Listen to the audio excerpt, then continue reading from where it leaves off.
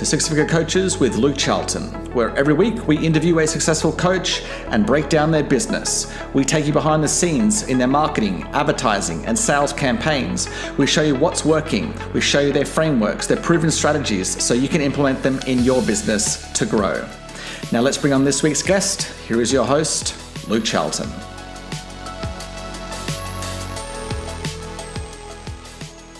Hey, this is Luke Charlton and welcome back to the Six Figure Coaches Show. Very excited to have you here and very excited for our guest today. Actually, I'm super excited because, I know that coaches love organic strategies. Anytime we talk about getting free, for anyone that's listening, I've been in my community for a while, knows that I'm all about paid advertising, training leads on autopilot, but there is definitely a place for organic strategy, particularly right at the beginning of your coaching business. And I actually also focus on organic strategies as well, funnily enough, even though I do paid advertising, that's my key lead generator. However, organic is a great thing to add to your coaching business to bring in those extra, really high quality leads. That's one of the great things about, well, other than they're free, they're generally higher quality than paid advertising, although you don't generally get enough. However, so not get enough, get as much as paid advertising. However, the strategy that you're about to learn with today's guest is quite scalable, and we'll get into his strategy in just one moment. I'll bring him on in just a second. Before I do, one thing to remember, we premiere the Six Figure Coaches Show inside my private Facebook community called The Hermit Hole every single week. So if you want to get access to these episodes before they go into iTunes and Spotify and Stitcher, like all of the kind of audio platforms, then come to The Hermit Hole, which is thehermithole.com. And that's a free group with all other free trainings that I provide in there to help you grow your coaching business. Okay, so that's thehermithole.com. Now, with that being said, let me bring on today's guest. Now, he is very well known, as I said, in the organic space in terms of generating high quality organic and free leads with, for your coaching business. And he's actually built I know this because I was on his podcast and have done kind of joint ventures with him as well. That he's built an organic list of 30,000, professional service professionals on his list. And if you know anything about organic, 30,000 is quite a big list for a purely organic list. So he knows how to generate leads for free, and that's why I'm excited to bring him on. He's a best-selling author. He's been doing this for many, many years. He helps specifically coaches, as I said, other service professionals. And he's also another Aussie that lives very close by to me, probably a couple of hours away, a little bit north on the Sunshine Coast. Very excited to have him on. Tom Poland, welcome to the Six Figure Coaches Show. How are you going, mate? G'day, Luke. It's a pleasure to be on a fellow Australian's show. Thanks for having me. No worries. Excited to have you here. Now, before we get into your marketing and sales process, because I know a lot of the coaches would be interested in that, can you just tell us a little bit about your story about how you got into helping other coaches and service professionals grow their business? Right. Well, I guess I was, to want of a better phrase, I was a victim of my own success. So I had, 1995, I launched a thing called the Entrepreneur Success Program, and it went global. It was basically a business coaching program for small business owners. Yep. And so we'd get groups. I had at the one stage 4 mastermind groups. The biggest one was 149 members. The smallest one was about 32 members, I guess. And so they'd come together in their different groups. There's 4 of them, as I said, every 90 days, and we'd coach them for a day on marketing or on, could have been meditation. It was a very holistic program. So I ran that for many years, as I said, took it international and licensed it and so on. And the number one question I always used to get about the program was nothing to do with the program. It was, how are you marketing this? Because you're filling up workshops on a pretty regular basis. So I morphed from running that program to teaching how we marketed that program.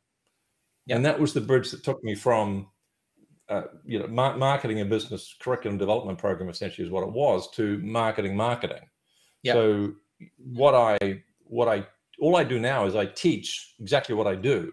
So my clients adopt exactly the same system that I developed. So that's how I got into working with coaches, because primarily the common denominator of our clients ended up, I would say in excess of 80% of them had a service or an advisory-based business. They were coaches, they were consultants, they were trainers. So it was that sweet spot between who our absolute ideal client was that got the most of what we did were the people who are marketing something that was invisible, because that's what I was doing. I didn't have a physical thing I was selling.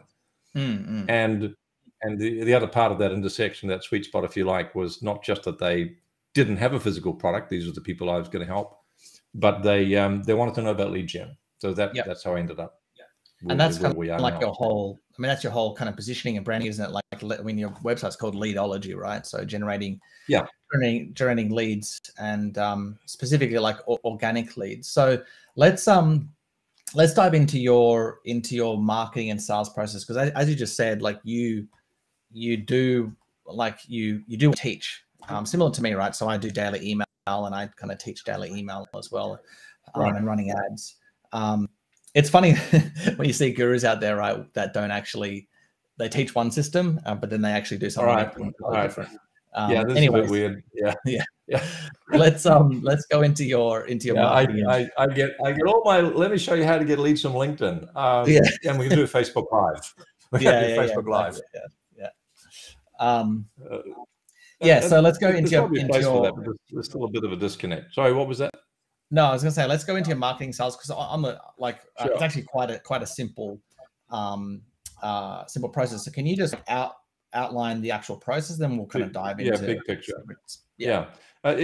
To describe it is reasonably simple, but let me preface it by saying that typically with lead generation, you have one or two choices. One is it's organic, which means it's free of advertising cost, but it's slow, and it's typically one-on-one. You're going to trade shows, conferences, business meetings, handing out a business card, hoping to get lucky, so to speak, commercially. I mean, so there's that, or there's the scaled stuff, which is advertising, Facebook ads, LinkedIn, and so on and so on and so on. And that you can automate that, and you can drive volume. Ours is kind of in the middle there. We want the scalability that comes with advertising or mass marketing. So we want that volume, but we don't want to have to be going one-on-one and doing that. So that's sort of gives you the context for why the model. Now let's go with the model. So to explain it simply, the model is this. I run one webinar a month. We have up to 10 people who have email lists full of our ideal clients, which are coaches, consultants, and trainers typically. And they promote to their subscriber list my webinar that I'm going to present. I present the webinar, start my stuff, and the webinar is a demonstration of how my clients generate new clients in just 1 hour a month using webinars. So I'm teaching exactly what they're experiencing as an audience member. But the important thing here is that it's one webinar a month, so it's an hour of my time, and we have multiple people with email subscriber lists who are promoting that in exchange for me promoting their thing, whatever their thing is, a free book, a 5-hour challenge, a 5-day challenge, I should say, or the summit or a webinar. So it's a process of reciprocation. And that means that our email list of some 30,000, as you mentioned, is used not to promote our stuff, but to promote our partners' free stuff, which is good quality. We do filter, we vet, we curate what our partners offer. If it's not a fit by reason of lack of quality or lack of relevance, then we don't promote it. But this is a really important point, Luke, because a lot of people who are building an email list think that the purpose of that list is to market their stuff too. But you really have 4 opportunities a year to market your stuff every 90 days. If you market your stuff more than once every 90 days, people start really switching off and they go, yeah, your stuff is good, but it's, I need to hear from something else. So if you think about your email list as not being the opportunity to market your stuff, but to market someone else's free, high quality stuff, suddenly you've gone from marketing to 1 email list a year to marketing up to 50 email lists a year. Not your email list, but your marketing partner's email list. And so you get to, that's where the scale comes in, because now you're getting your offer, in this case, a webinar, or it could be a free book, as I said, a summit or whatever, but you're getting whatever it is at the top of your funnel, your free content to get subscribers in, you're getting that offer in front of 50 different email lists a year instead of 1. Absolutely. Super simple. So So let me ask you, I'm sure an objection that you get from a lot of coaches who are wanting to implement this strategy, because it is very simple. Like you do a webinar, all of your JV partners kind of promote you, and then you would promote, obviously you do the reciprocal for that. How do you build, like, let's say you're a coach with an email list. I guess a lot of coaches say between 500 to 1,000. I would say most coaches have, that's the size of their email list. So I guess another way of saying that, a coach with a small email list, how do you build JV partners if you've only got a small? Do you actually need a big email list, or like how do you address that question? Well, first and foremost, the most important thing is to start. And as I often say, because I get this question a lot, I've got a small email list. Why would someone want to do a swap with me? Because they're going to get like 2 registrants and so on. What I say to everyone who asks that question is, look, we were all born naked. None of us were born with an email list. So at some point, you've got to start an email list. When I started this strategy, I literally had 8 email subscribers. Yeah. So, and so the way you grow is what I call the spiral. And first of all, there are equalization strategies. So if you were like me and you had 8 email subscribers, you've got one choice, is to start by doing reciprocal marketing promotions with other people who have small email lists. Yep. And I'll tell you how you can spiral up email list size with that strategy in a moment. But the way you can short circuit it in the short term is an equalization strategy, is to offer affiliate commissions. Yep. Therefore, if someone's got you've got a list of 500 and someone's got a list of 5,000, you can say, well, look, let's do a 2-for-2 email promotion. I'll send 2 emails to promote your offer. You'll send 2 to promote mine. But I will pay you commissions on anyone who signs from your list to my product. But you don't need to do that in reverse. Yeah. So that's an equalization strategy. There are other equalization strategies, such as, if I've got the smaller list, I'll send 4 emails over 2 weeks to promote your thing. You just send 1 to promote mine. Yep. These are equalization strategies. Anyone who is mature in the market and smart knows that the email list should never be the primary determinant of whether it's a good idea to do a swap or JV. Exactly it should be the quality of the content that's been given away. Yes. Because if I'm going to email our email list, of tens of thousands of subscribers with someone else's offer, I do not want emails from my subscriber list saying that was crap. Why did you inflict that on me? Yeah. So that's there's a tip there. The big thing to make sure is that what you're offering is going to be quality content. Even if it's a 1-page blueprint, it's a really bloody good blueprint, or a webinar, whatever it is. Actually, that was the determining factor of us, right? When you came to me, when we did the swap of email promotions, my biggest thing wasn't like, I actually didn't really care that your email list was like 30,000. My biggest thing is like, okay, what are you actually offering that's unique for my email list that they're going to benefit from? That was my first concern. And you do organic stuff, and so that's why I was happy to promote, because I don't do organic, so it was a good fit, is what I so that's a case in point. It's you checked us out, you made sure it was going to be relevant to your subscribers and that it was passable quality before you gave us the green light. Let me on the spiral, because this is a really important concept, and this is really where the money is made. So the sequence is, we can talk about how to identify partners and how to approach them and everything else, because that's really, really important. But let's assume you've got the partnership happening and you do the swap and you promote this stuff and they promote your stuff. The world of joint ventures is like the Wild West without the sheriffs. A stranger rides into town, shoots another stranger, rides off into the sunset. Nobody cares. They go and find another town and shoot someone. So it's full of people who do no follow-up, who have very little quality control. They're just after the quick fix. I can tell you, we've worked probably with 300 joint venture partners over the last 2 years. One of them reached out to me to book a debrief before we did the swap. So our system is that we will, as soon as we book the dates for us to promote them, then promote us, I have an assistant, and Clarissa will reach out and say, we need to get you booked in for the debrief. Once we've done the swap, we want to have a look at the numbers. Did we support you well? Did we do what we said we were going to do and send the emails out? How many opt-ins did you get? How many conversions did you get? We want to know those numbers to make sure we've done a good job for you, and vice versa. Now that gives people a sense of accountability. They know that we're going to review the numbers.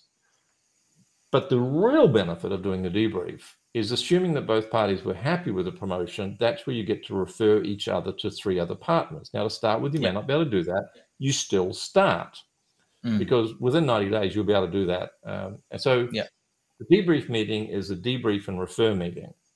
We have a look at the numbers. How many attendees did you get? How many blah, blah, blah. Did we do everything? Everything's good? Great. Here's 3 more people that will want to do the same thing with you, Luke, or Jane, or Susan, or whoever. And they refer me to 3 people I don't know.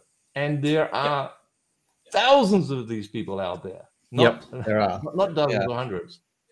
And this is where the money is made, and this is where you spiral, because if you have a list of 500 and you start doing the swaps with people who have lists of 500 email subscribers, when you get the 3 referrals at the debrief meeting, this is how the averages work out.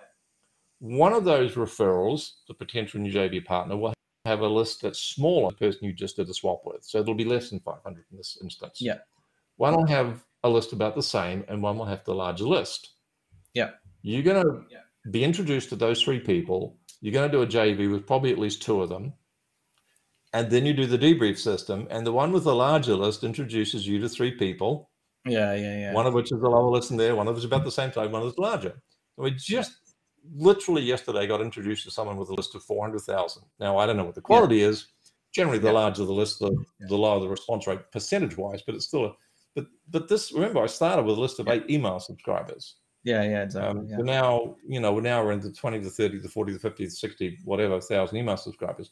So you spiral up as your email list grows. You get referred to partners with larger lists, and so you go from whatever you. But the important thing is to remember, you're all born naked. No one is born with an email list. Start. MailChimp, iContact.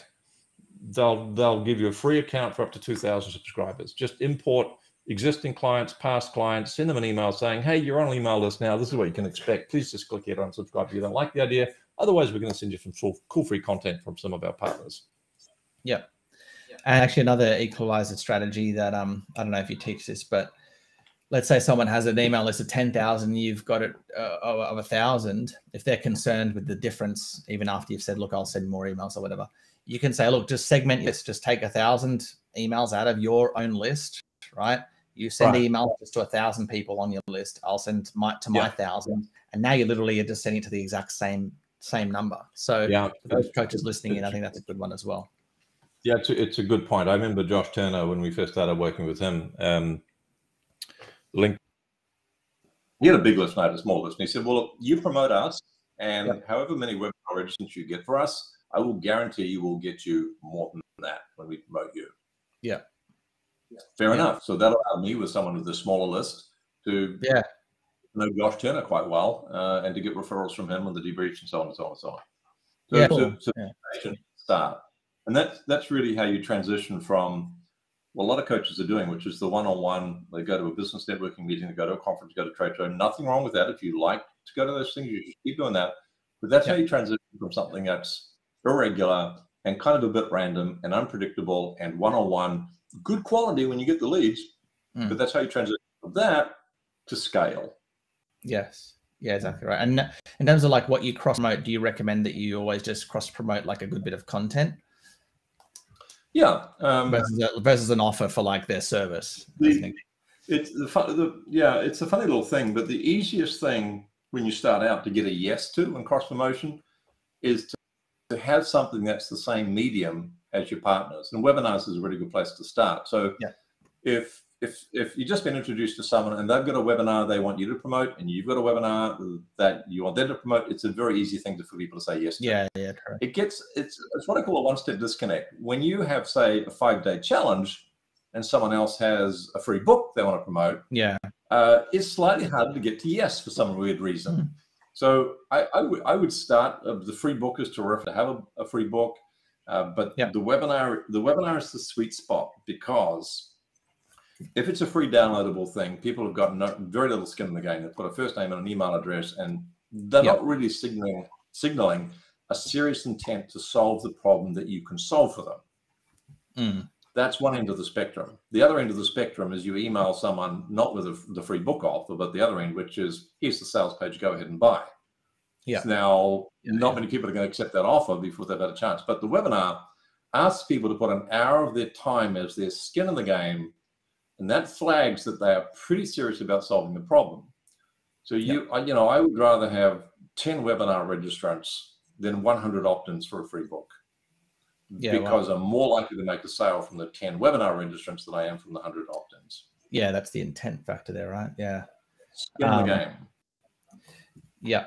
Yeah, the thing with the thing with webinars, though, this is like working with a lot of coaches over the years, because I love webinars, and that's what I actually used to teach before the lead magnet opt-in, is that when I tell a coach to like put together a webinar, it usually takes them like 6 months. So what I would say is like just putting together presentations, it takes them a long time. So if you're going to do a webinar, I think it's fine, but put it together as quickly as possible. Don't think it has to be perfect, particularly with warmer traffic, right? Like just lay out your sales presentation, keep it simple, have a really simple, clear call to action to probably book a phone call in the first instance versus selling a product, because that's a lot harder to do on a webinar.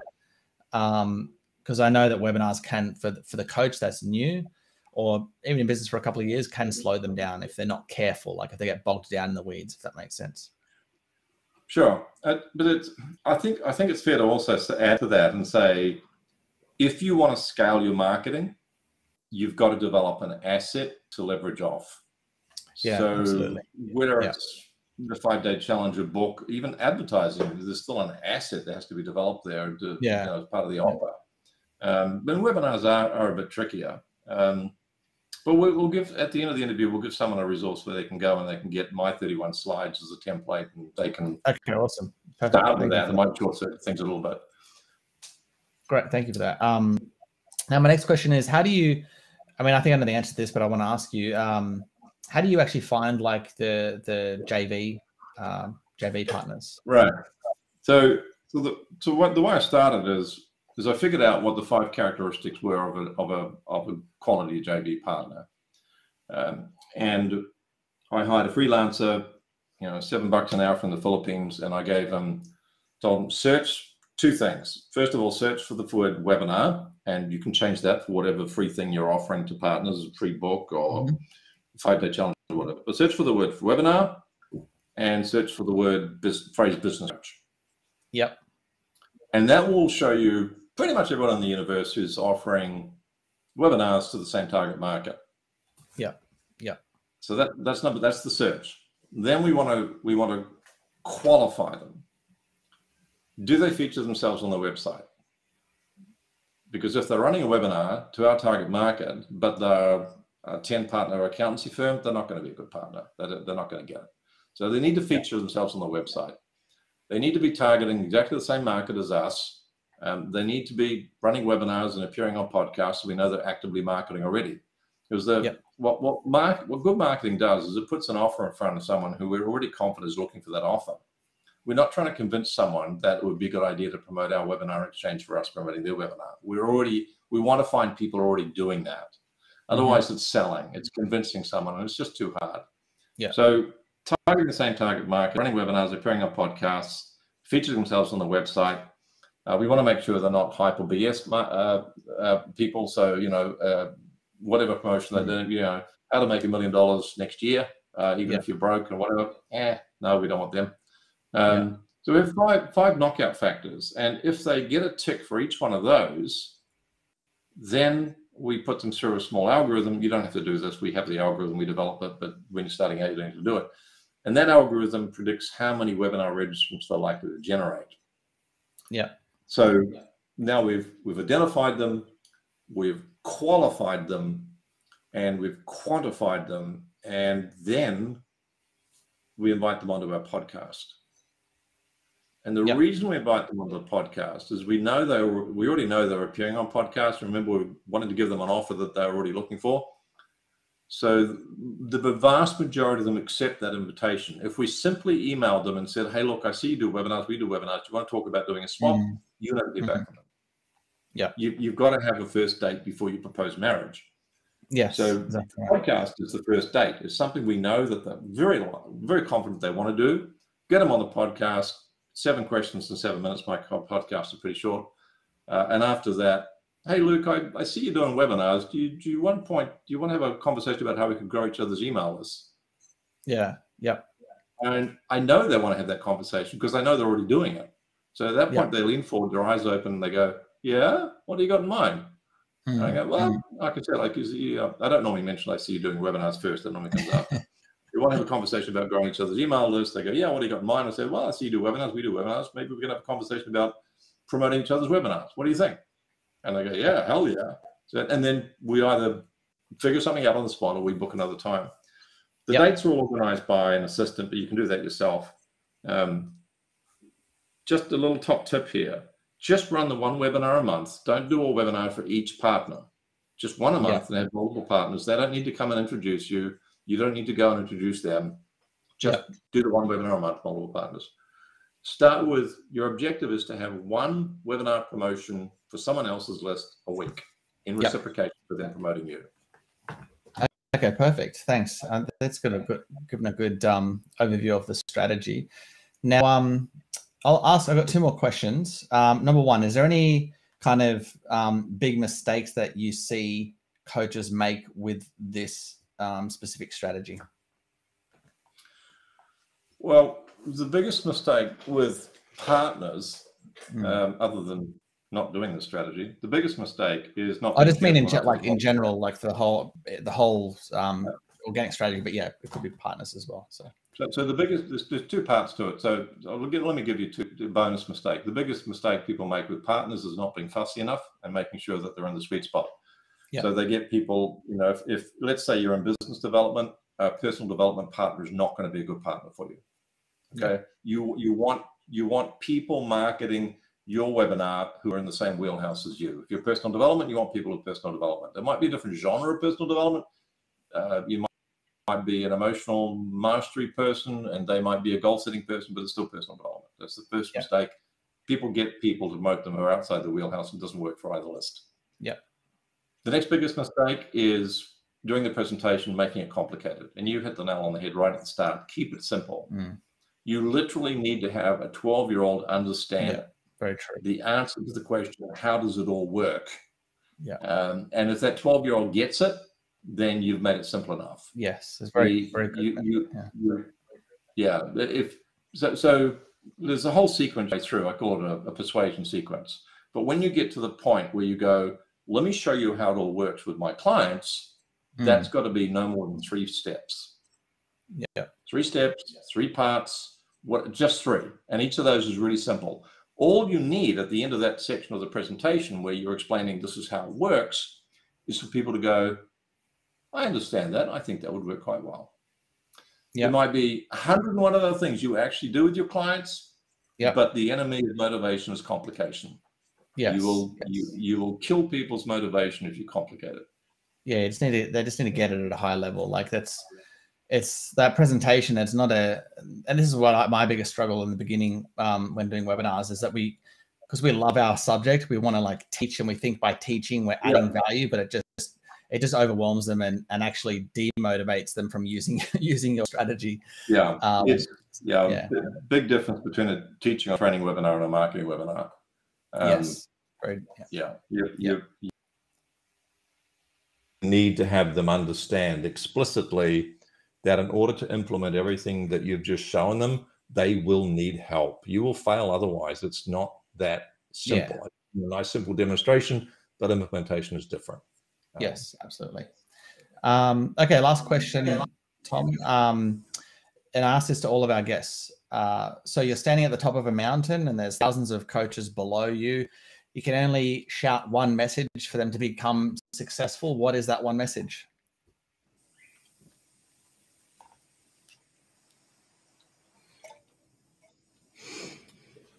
Pick a strategy and persist. You might be a content strategy. It might be a paid advertising strategy. It might be a networking strategy. Just sit down, figure out what makes sense for you with your personality and your market, and stick with that until you get it working. You can try other little bits and pieces on the side if you want to, but stick with that strategy. Set yourself a KPI every week. When I started, it was 1 new partner onboarded each week. Simple KPI, hit that, get a habit of hitting that every single week and persist until you make it work. Nothing works until it works. We've got to understand that if you're going to try something new, you're going to fail at it. It's not going to be perfect, but you'll continue to fine tune it. Actually, that reminds me of something a friend said to me is like, a new funnel won't fix a broken message, right? So I think a lot of coaches, we think that by changing the strategy or the funnel or whatever to get clients, that that's going to be the thing that actually now enables us to get more clients, when really our message is broken and we need to just pick a strategy, as you said, that works with your personality. Because some people would love to do webinars, some people would rather do whatever, a book funnel or whatever the strategy is, right? So pick the strategy, because in reality, they all work for everyone. But just like pick one that you like and stick with it. Because if it's not converting, it's not the funnel, it's the message within that funnel. Exactly. So exactly. You either don't have it in front of the right people or you have the wrong message. It's one of those two things. Exactly right. Exactly right. Cool. Thanks for that, Tom. Great interview. And I knew this was going to be super valuable. I really appreciate you coming on and sharing like the specifics of your system. Now, where can the coaches listening to go to learn more about you and your strategy? They can go to our website, which is leadsology.com. Leadsology as in, I don't know, psychology, but it's leads. But they probably want to head over to gettomsfreebook.com. Gettomsfreebook.com. They can get a copy of my marketing webinars book. And the reason they should get that is twofold. First of all, once they've got the book, they'll get a link which gives them access to my PowerPoint deck that I use for presentations. It gives them the templates, gives them all sorts of things, lots of free stuff they can get once they've got the book. They'll also get an invitation to one of our webinars, and that's where they can see me in action going through everything that's in the book. Yep. Okay, cool. So that's gettomsfreebook.com. Yep. And they'll get a PDF version of my best-selling Amazon book, Marketing with Webinars. Okay, perfect. So, all right. So go to gettomsfreebook.com, gettomsfreebook.com. Go check out his book and jump on his live webinar as well when he promotes that. Tom, thank you for, as I said, coming on, giving up the time and sharing your strategy with us and our community. Thanks for the opportunity, Luke. Cheers, everyone. See you, everyone. See you next